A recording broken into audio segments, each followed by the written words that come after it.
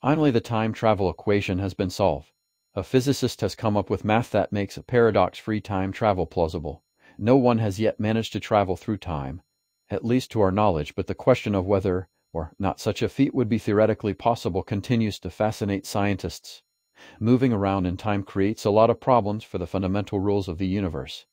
If you go back in time and stop your parents from meeting, for instance, how can you possibly exist in order to go back in time in the first place?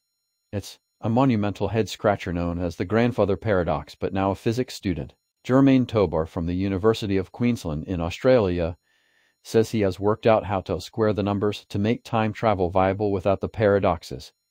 Classical dynamics says if you know the state of the system at a particular time, this can tell us the entire history of the system. However, Einstein's theory of general relativity predicts the existence of time loops or time travel where an event can be both in the past and future of itself, theoretically turning the study of dynamics on its head. What the calculations show is that space-time can potentially adapt itself to avoid paradoxes. To use a topical example, imagine a time traveler journeying into the past to stop a disease from spreading. If the mission was successful, the time traveler would have no disease to go back in time to defeat. Tobar's work suggests that the disease would still escape some other way through a different route or by a different method, removing the paradox. Whatever the time traveler did, the disease wouldn't be stopped.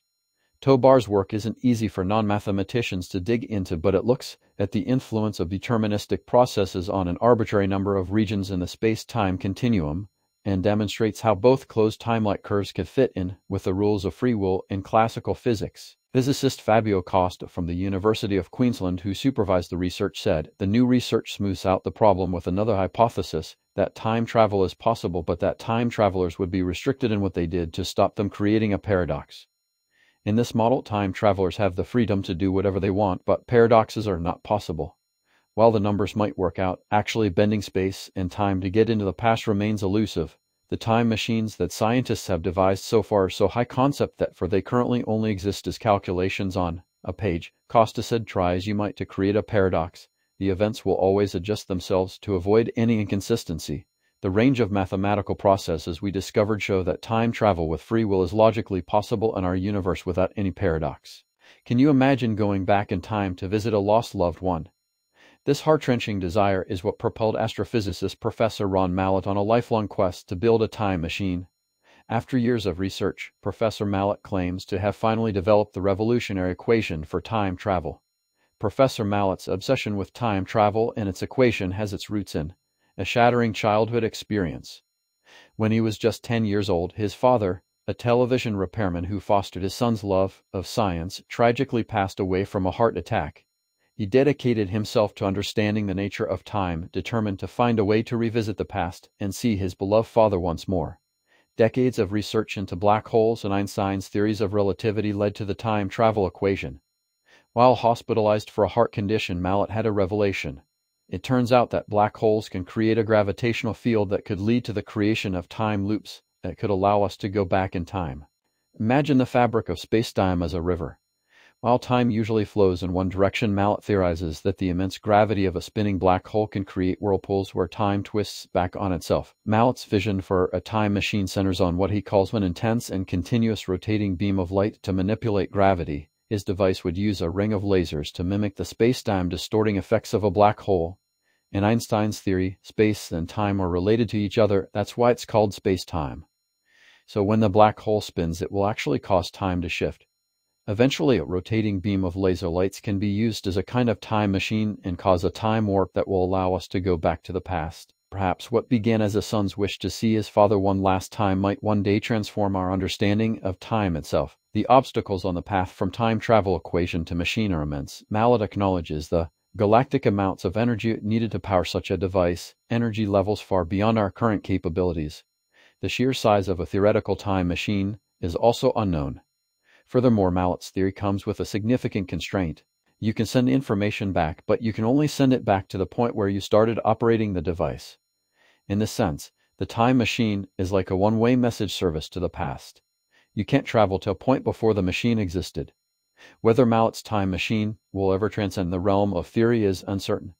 Skeptics point to the vast technological hurdles and potential paradoxes raised by tampering with time. Yet the mere possibility that science might one day unlock the secrets of temporal travel is enough to ignite the imagination.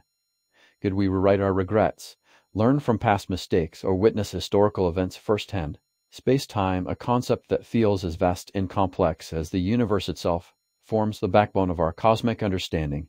At its core, it blends the dimensions of space and time into a single four-dimensional continuum, challenging our perceptions of reality. This intertwined nature of space and time underpins everything from the motion of planets to the flow of time itself. Albert Einstein, with his theory of relativity, revolutionized our understanding of space-time. He posited that space and time are not separate entities but are connected in a dynamic relationship affected by mass and energy.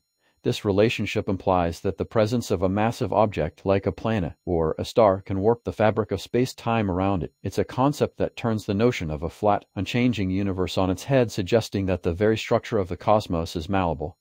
Planets orbit stars not because they are being pulled to eke a straight line towards them, but because they are following the curved space-time geometry that these massive objects create.